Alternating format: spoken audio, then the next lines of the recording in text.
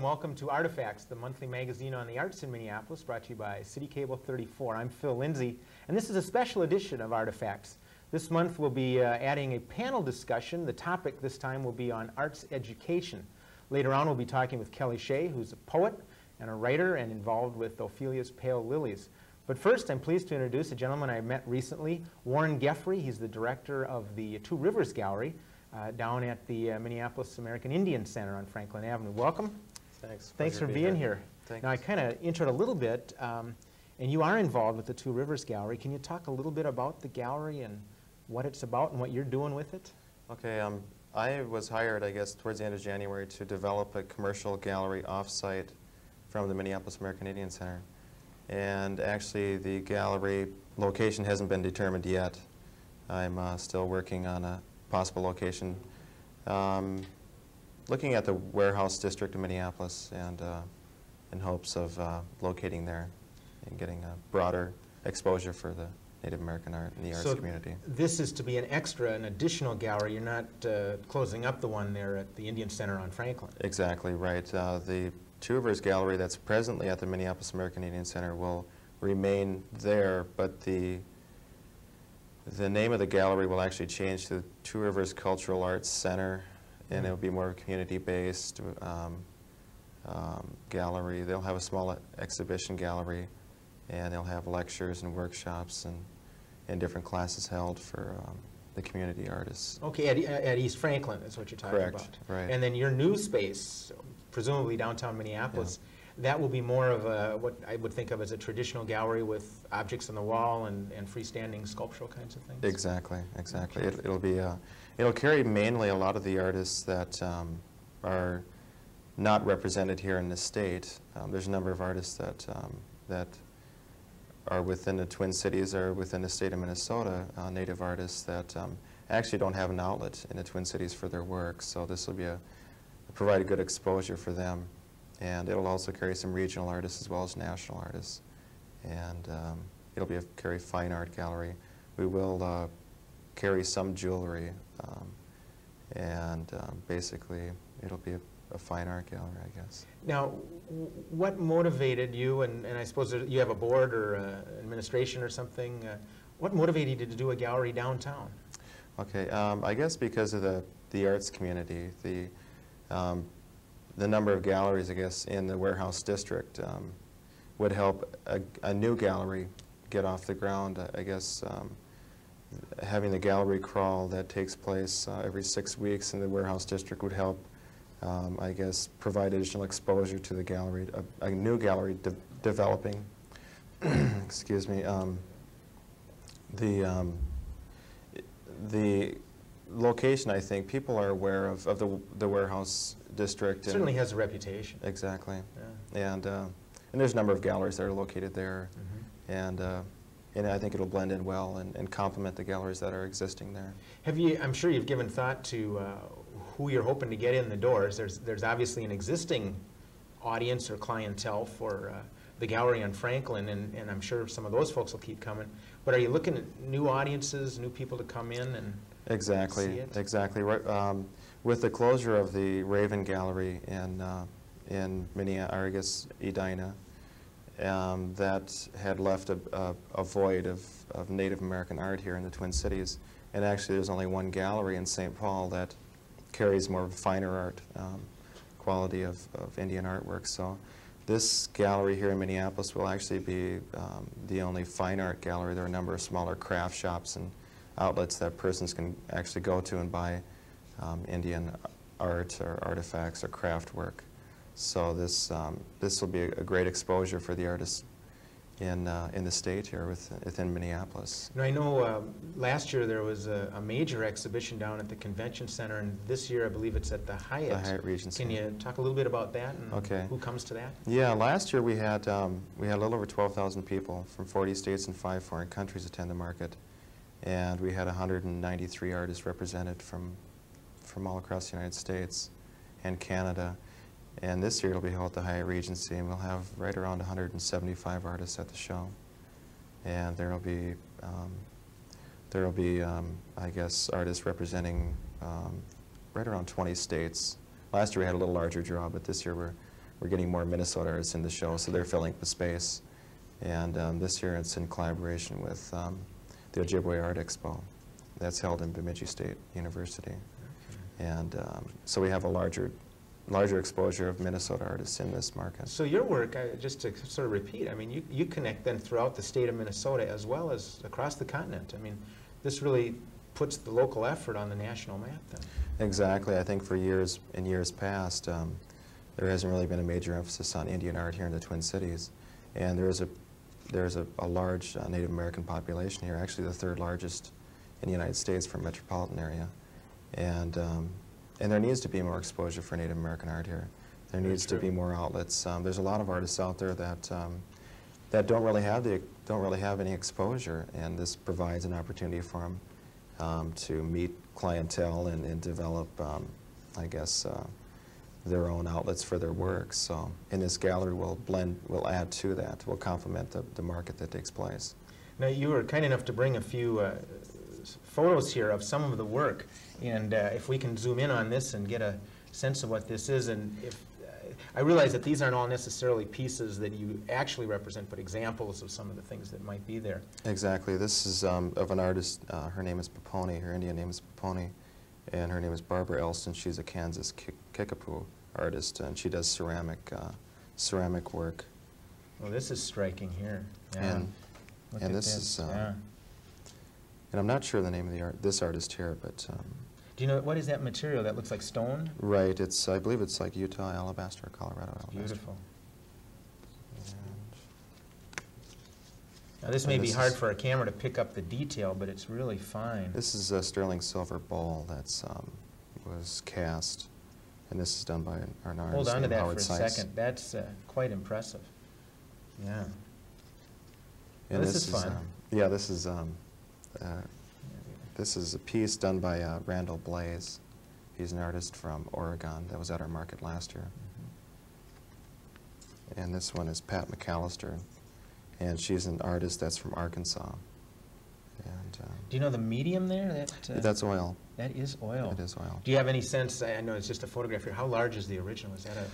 Actually, it's 16 by 20. Oh, you just happen to know? Yeah. Very good one. I didn't mean to put you on the spot. No, that's fine. That's a striking image right there. Yeah. Is it a matter sometimes where Minnesota artists, local artists, are better known elsewhere than in their own hometown or their home state? Yeah, that seems to be the case.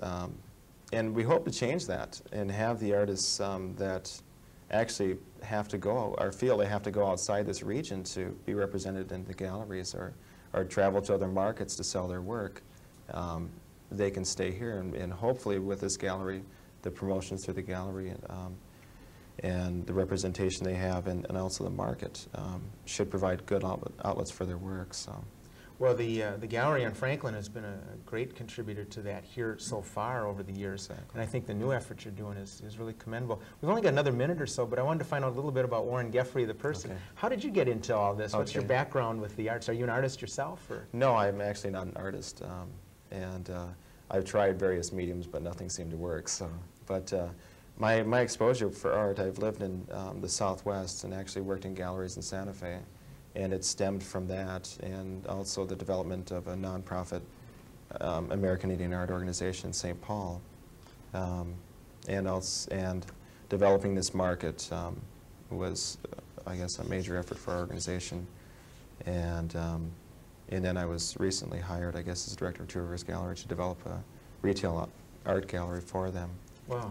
And, congratulations! I consider this a real gain and a real boost for the local art world. I appreciate you coming by and sharing this. Well, thanks. It's a pleasure to be here. Thank you very much, Thanks. Warren. Great. Now, we'll be back in a moment with Kelly Shea, but first there's this interesting art fact we thought you might like to take a look at.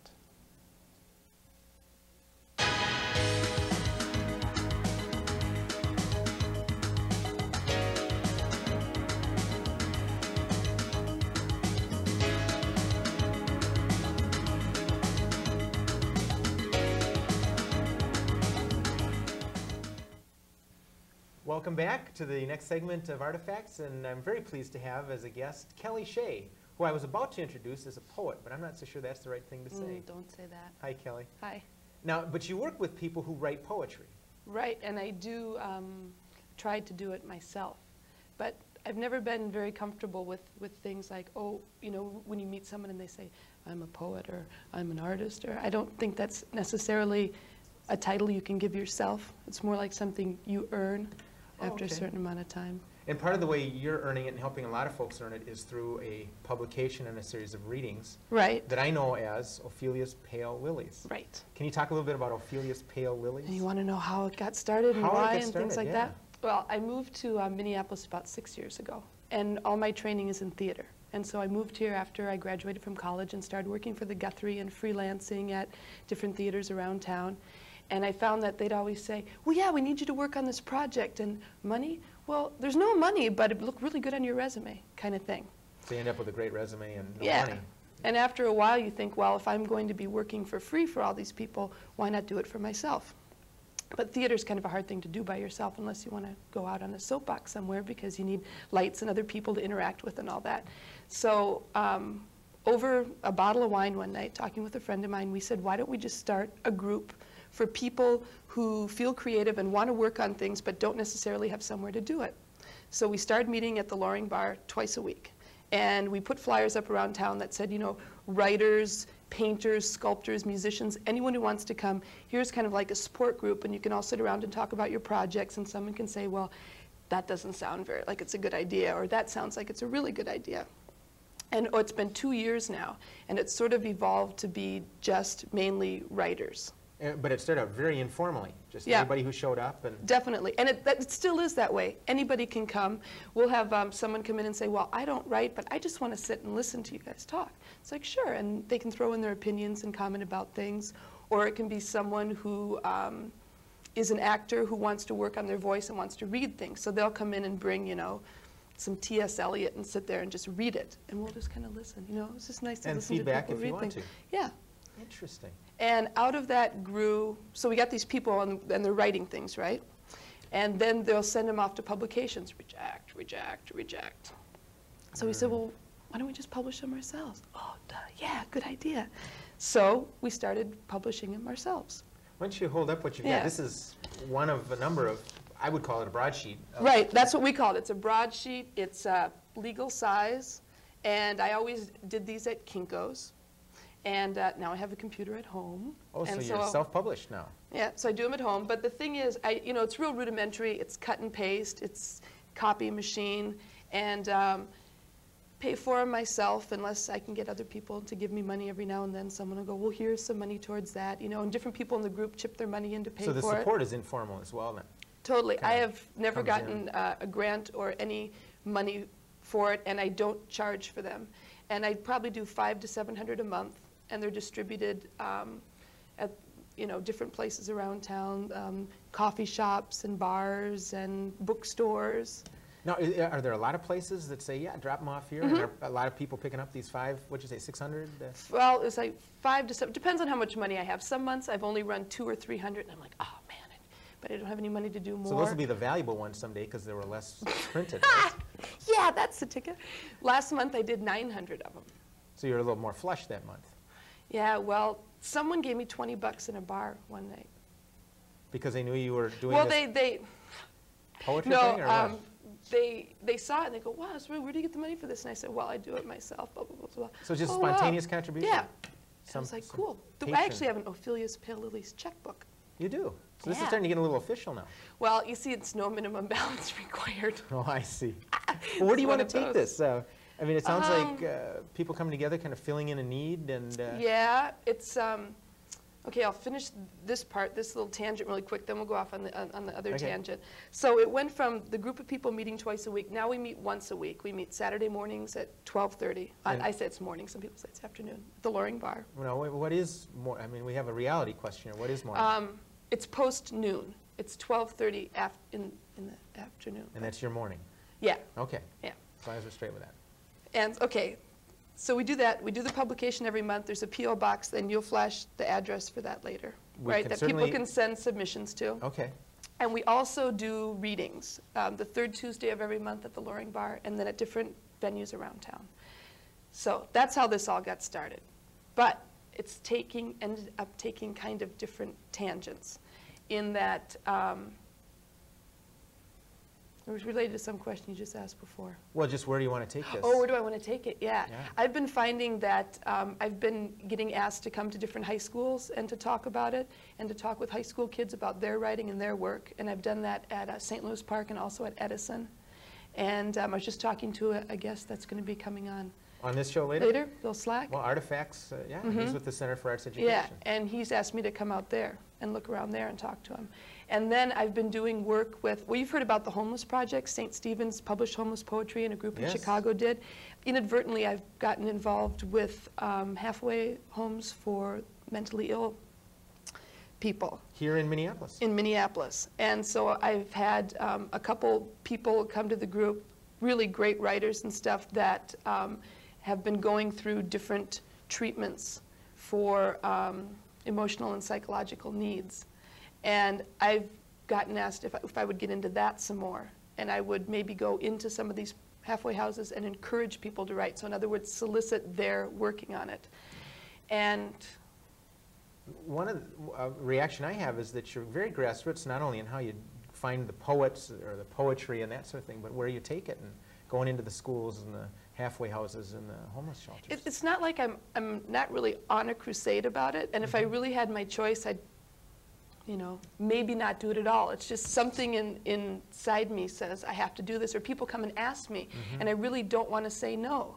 Because if what I really believe in is people working out their creativity and my working out my creativity, then I'd really be a jerk if I said, no, I don't want to do that, or no, that takes too much time. Now, so some of your writing shows up in this as well, and yeah. You stand at the microphone and yeah, read I do. as well? I do, and I used to do it a lot more. When you read a lot of other people's work, and I read constantly, it's my favorite thing to do. You know, I'm always reading, right? And then you write something yourself, and you put it in with all this. I get really, really insecure about it. My work I did in theater, I was always fine with. I mean, I'm fine with yabbling in front of people. But really? when it, yeah. But when it comes to writing stuff myself and having someone hold my words and read it, I'm like, oh man, this is really Puts you in a bad. different category there. Yeah. No, I don't know how many more minutes we've got, but I want to get to some other things. But before we do, I want to make sure that we get a chance to hear you read somebody's piece that you brought. Yeah, I'm cheating. I'm not reading my stuff today. Okay. Now, you said you talked to this fellow and... Yeah, the man whose piece I'm going to read, his name is Andrew Miller, and he's been a part of OPL, which is what we call Ophelia's Phill Lillies, since the beginning. Okay. And this is called Grieving Day. Once in a while on Tuesdays, I have grieving day with my friends. We come together with love letters, postcards, matchbooks, and hats. Tattered remnants and tired photos pass through shaking hands and tears. She misses her mother, her brother, and sons. He wants back that one real love. We sob and cry, shake and hold hands, and stamp our feet and scream until the trees begin to quake, and the ground swells and splits open like a birthing gate, and the mountains rise up jagged like teeth, and the sun falls and the stars flash, and the wind moans until the oceans rear back and rage. With the grief of our loss of love, our will for life, and our unyielding doubt of faith. Then we take deep breaths, fold up the poems and faded blue letters, sweaters of a dead guy and earrings from a corpse, and we walk out into another gray, rainy Tuesday. And that was written by Andrew Miller. Pretty powerful. Yeah, he's great. And this is a guy that's applied to number of graduate schools for their writing programs because he wants to continue his writing, and he keeps getting rejected, and I think the guy is great. So OPL is where he comes to work on his stuff. And he'd be an example of somebody who could come to one of your events and possibly hear or read it in the broadsheet. Yeah, he's been published in the broadsheet, and he does read at our readings. But the last thing I want to say before we stop is that anyone is welcome to come. That's what this is about. Doesn't matter how old you are and what you write and what your level is. Anyone's welcome. Kelly, it's fascinating. I think we'll keep hearing about Ophelia's Pale Lilies. Well, I hope so. And quickly, when do you have your readings? The readings are the third Tuesday of every month at the Loring Bar. We have one coming up April 21st, which is an open mic. Okay. And the 6:30 sign-up, 7 o'clock show. Great. And we'll be flashing on the screen a post office box that people can send submissions to. Right, and this is really low key. So you might not hear from me for 3 months if you send a submission. You're not going to get any money. So I'll Okay, warn you. but the mailbox is open. Yeah. Thanks for being a guest. Thank you, Bud. Thank you very much. Okay, now we're going to try a new segment here on artifacts. The arts are often in the news.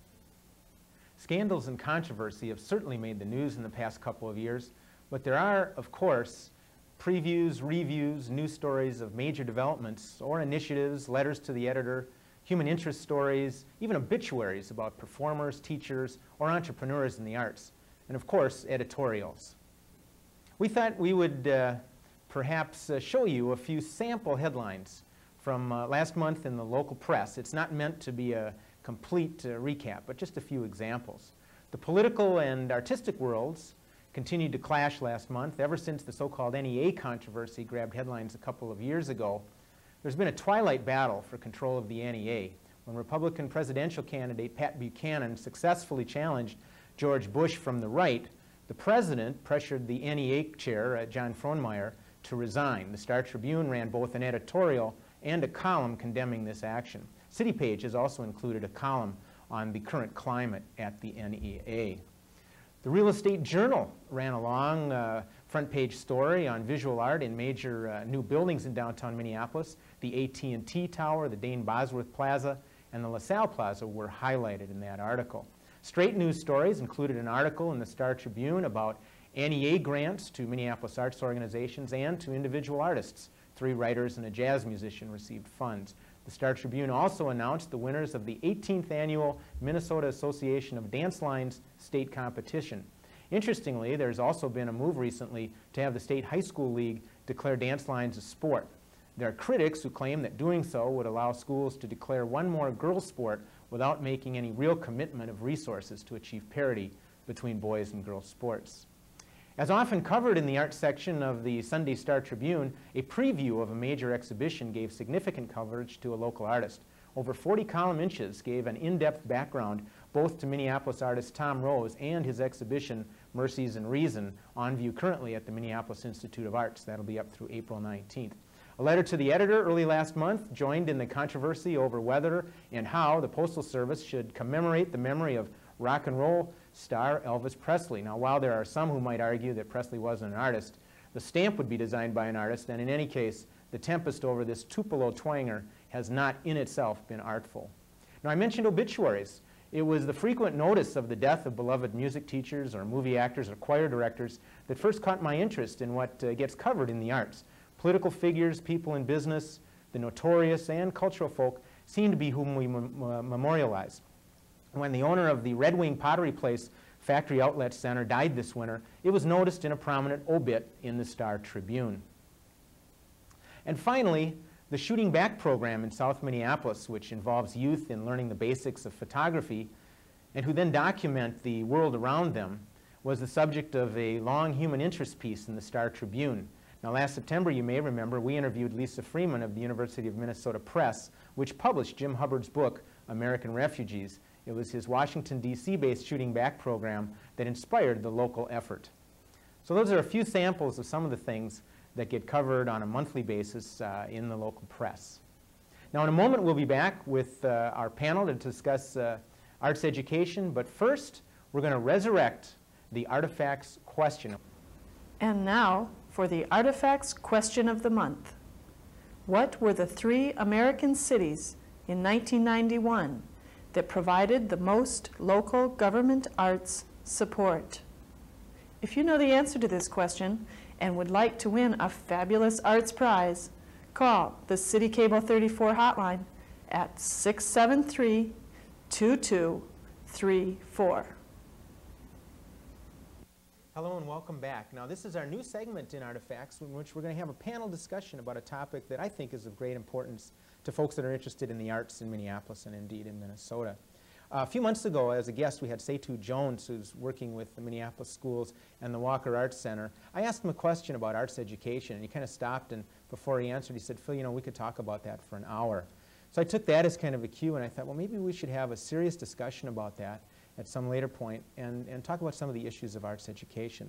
So recently I made a few calls to a few colleagues and friends and asked them if they would come and sit and talk with us for a few minutes about some of the issues that relate to arts education. I'm pleased to introduce some of these people to you now. We have Kris Wenker, who is an arts education advocate and works at General Mills. Janet Grove, who's a longtime supporter of the arts and arts education, who's with the Minnesota Alliance for Arts and Education, and we'll talk about some of your programs later. Holly Schramm, who's a dancer, choreographer, and dance educator. I think I got all those titles. And then Bill Slack, whom I got to know when he was on the Minneapolis Arts Commission, but he's also an artist, a very talented artist, I might say. And you teach out at the Minnesota Center for Arts Education. Right. So welcome, thanks to you all for coming. As I mentioned, I think that arts education is really crucial for the arts and also for the future of Minnesota education in general. And I thought we might start with a couple of definitions. And Janet, I thought I'd start with you. Could you give us a little overview about what do we mean by arts education or arts in education? Oftentimes it's a kind of a controversial question, but arts education is the study of the arts. We look at the Alliance, we look at music, theater, visual arts, media arts, dance, and creative writing or literary arts as the arts that, that we believe should be in the schools and available to all the students. Arts can be taught on their own and in their own subjects. You have a visual art teacher who teaches visual arts. You have a media arts teacher who is dealing with cameras and production and theater, teaching about theater plays, about theater history, etc. Arts in education is the study of those topics in the curriculum at large. That would mean that when you're studying social studies, for example, you may look at the Renaissance period and you would study the music and the theater and the dance in terms of the history of the Renaissance.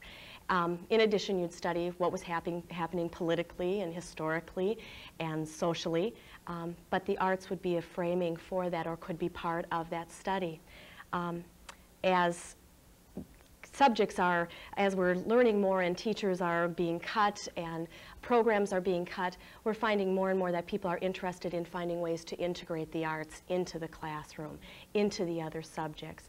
And so I think that we hope not to the detriment of teaching the arts as viable and really important subjects on their own, but that will also allow more students to become part of them and perhaps then gain the interest to then take an arts class or a music class separately. Well, you mentioned that there's been some controversy and with the curriculum-based outcomes that people are trying to get. Maybe we'll get to some of those issues in a bit. I know a few years ago, a major initiative was the creation of what we call the Arts High School, or the Center for Arts Education that Bill teaches at. Could you tell us a little bit, Bill, about what that center is and maybe what you do there and some of the other teachers? Okay, well, all of the disciplines that Janet just mentioned are disciplines that are areas of study at the Arts High School. There's approximately 250 students. They're selected from throughout the state. In fact, we just finished our reviews for this year for the class coming in the fall. It's an outcome-based education system, and I always like to think of us as a laboratory. We're interdisciplinary.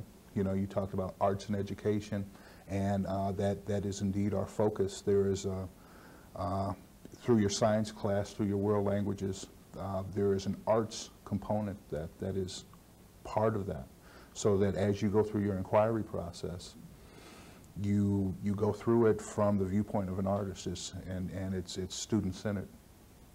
And no 2 days are ever the same. I like being around a group of extremely talented young people. And how old are these youngsters? Students there are juniors and seniors, so we're talking about 16, 17, 18-year-olds. Okay, and they come from around the state? They're from all over the state. I just got back from Mankato this weekend. Okay, and that was what, an outreach? That was a review. We reviewed probably 60 or 70 students in all the disciplines while we were there. In that area alone? Mm-hmm. Okay, so then you go around other parts of the state? Right. So there's a lot of interest in the school? There is, and interest is growing. All of the disciplines, the students applying the numbers are increasing. They increase with each year. The visual art department has always been probably a third of the student body. And it continues to grow. Sounds like a popular program. Yeah, yeah. Yeah. Well, now, speaking of disciplines, it's been my impression that not all the disciplines get the same kind of coverage or resources throughout the state. And one of the reasons I was glad that Holly could join us is that you're particularly interested in dance. Yes. And I'm not a dancer and don't have that background, but can you tell me a little bit about the state of dance education in Minnesota schools or in education? Well, I think one of the biggest issues right now that I'm concerned with in dance and education is that it is not certified in the state. So as a dance educator having a degree in a BS in dance education, I cannot go and teach in the public school system. Now you say you have that degree? Yeah. Yes, but with it, that doesn't give you a credential to take that into to be a schools. public school teacher. Okay. No, because it's not certified in the state. And until that occurs, people like myself would not be able to just get a regular teaching job unless I got a job at someplace like the Arts High School. And presumably there are dance teachers out there at this point. Yes, yeah. But that sounds kind of exceptional. Yeah, very exceptional. And or else they do make exceptions in other school, but then you're not getting all the perks or the benefits. Mm-hmm. You know, you're lacking. You're just getting, you know, your hourly wage and you know, no tenure. Or, Right, so you're jobbed in, essentially. right. Yeah. Now, when I was young, any dance that we had, if we had any, was in Phi Ed. Is that where kids today tend to get? some dance? Primarily Phi Ed, Yeah. yeah. Which is a great place to get it. As an educator, my focus is to integrate dance with other curriculums. So I go in and try to reach out to the other, you know, dance history, art, English, math, agriculture, anything, and teach those subjects through movement, because I guess I don't believe every child is an academic learner. There's a lot of kids who are just more... Well, my sense is that not everybody is visually oriented Right, or orally right. oriented, and some may have movement as their primary Yeah, mode of correct. expression. So Janet's example, if I think you said the Renaissance or something, Yeah, that might be an prime area example. that if that was the curriculum, you could go in and explore the dance in that historical period or some of what that might have meant culturally and socially and things like that. Correct, yes. World cultures. Now, Kris, I attended an Alliance for Arts and Education conference a couple years ago. I think you were on the board of that organization at the time. Yes, I was. And frankly, I forget what the topic was in general, but you spoke up rather passionately, I thought, about the value of arts education to the business community, to the business world. And I thought I'd ask you if you could share a little bit about your thoughts about that. Certainly. Well, I think, first of all, if you listen to some of the central themes that are coming out of American business nationwide, things like the need to be more innovative, to be able to be quicker in putting out a new product or making a shift in your business strategy, those kinds of things. And the corollaries that go along with that, problem solving across the whole organization, the ability to work together as teams, workplace diversity, all those kinds of themes, you can quickly see that a liberal arts background could contribute to all of those sorts of kinds of things we're trying to foster in the business world today. Talking more specifically, my company is a consumer products marketing-driven company. And we need to be aware of different cultures, different ways of learning to get our advertising messages across, to structure those messages so that we are as effective selling to a population in the southwestern United States as in the northeastern United States. We also have a restaurant business, and a restaurant doing business in New York might not do exactly the same things with their local marketing efforts as a restaurant in Florida.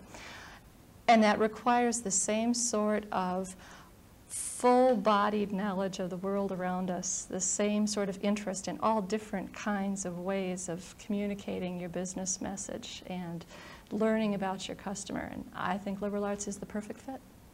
When you're with General Mills, which is known as a pretty forward-thinking corporation and a local supporter of many good causes here in the Twin Cities, how common is the attitude that you just expressed, though, in the larger corporate world? And I don't know if there's a difference locally here in the Minneapolis area or around the country. Well, unfortunately, you've got a local kid here who's worked for General Mills as her one and only employer, so I'm afraid I can't speak to you other than my belief for other companies. I know that the belief in a liberal arts education is very broadly held at General Mills. And just think about the kinds of people that you have working together in our building.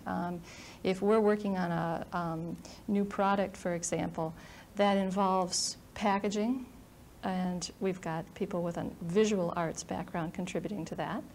The marketing side of it, which will bring communication skills, marketing skills, probably a liberal arts background and a master's in business. You've got operations people that probably have drawn from all sorts of skills. You're going to have market research people that have got to figure out just exactly how to communicate your product message to a very disparate national audience.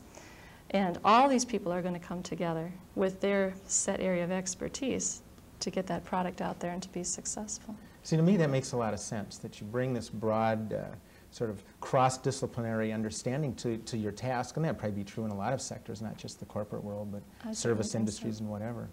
It seemed in the 70s we tended to crank out of our higher education system a lot of specialists, whether it be MBAs or whatever, and I wonder if a little broader liberal arts background might not be of benefit. It sounds interesting. I believe that it is. It's good to hear that message. Janet, I wanted to ask a general question. Anybody else that has a thought on this?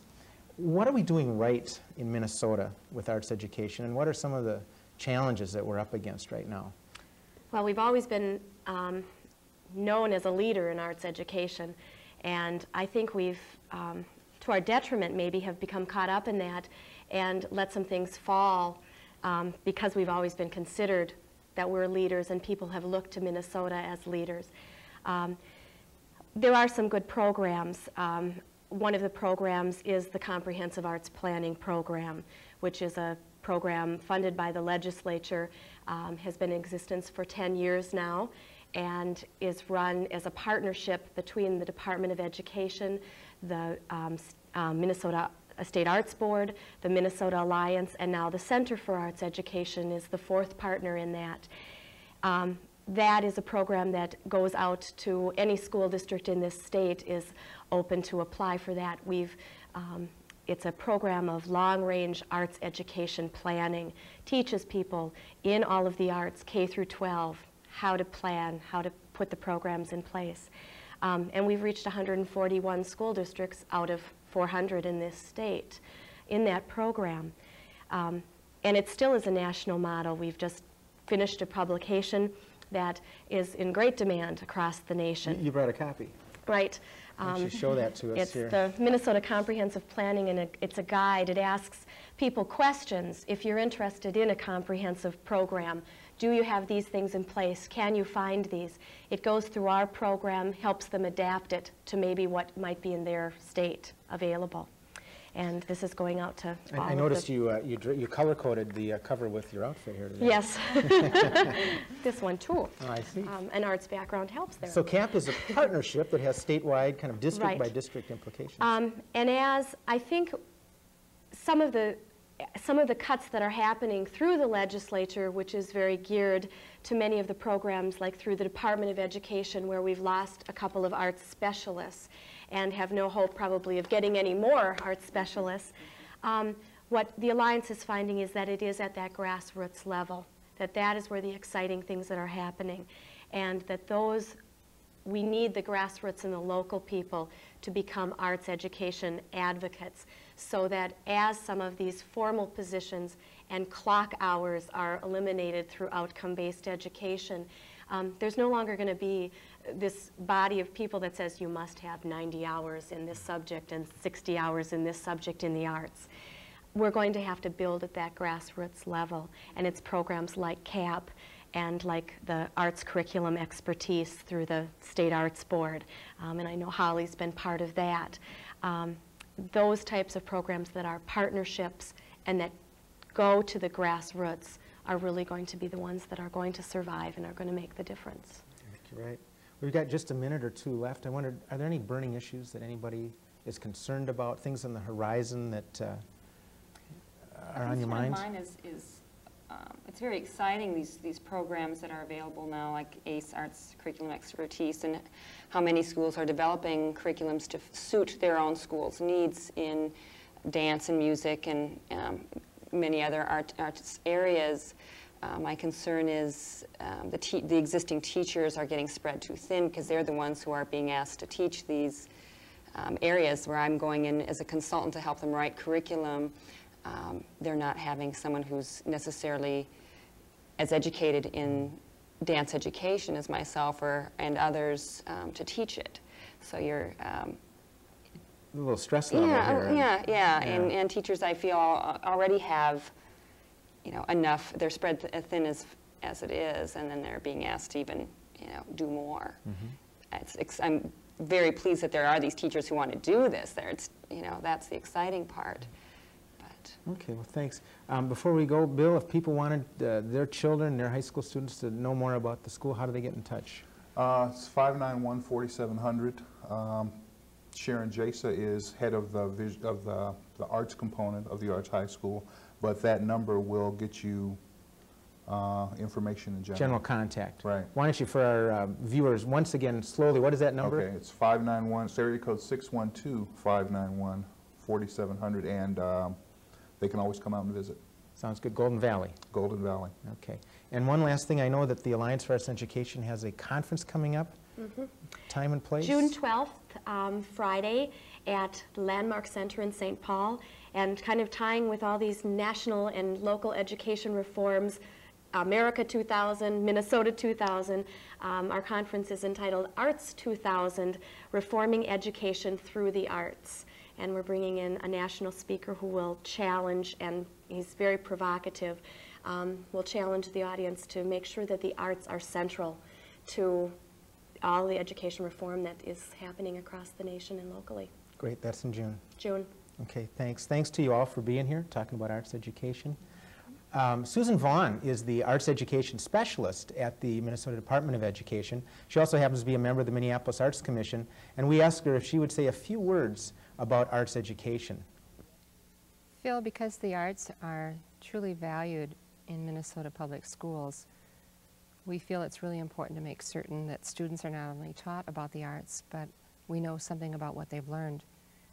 Minnesota is taking a prominent national image in terms of evaluation in this country. For instance, we've developed 2 compact discs of music excerpts that are being used throughout the public schools of Minnesota for testing. These are excerpts that were given free of charge by companies, including the St. Paul Chamber Orchestra and the Minnesota Orchestra, for use for testing. Also in arts education, or art education, we are developing 100 slides of art from prominent galleries and museums in Minnesota so that students can learn about the art of their own state and have an opportunity later to take field trips and learn more about those arts experiences.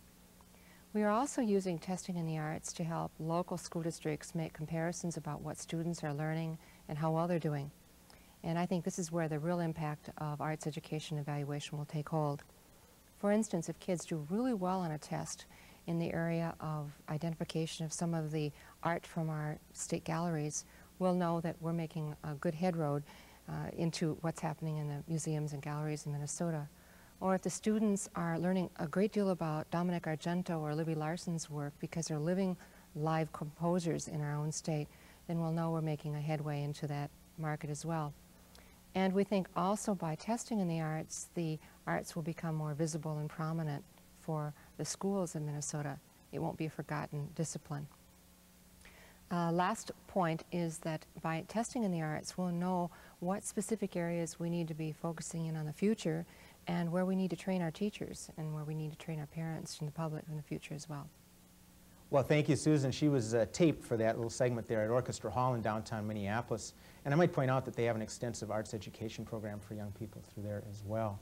So I hope you like this special expanded version of the show. If you did call in, we've got the Artifacts hotline here at City Cable 34, 673-2234. I think that number will be on the screen. If you didn't like the number, call home and tell them about it, okay?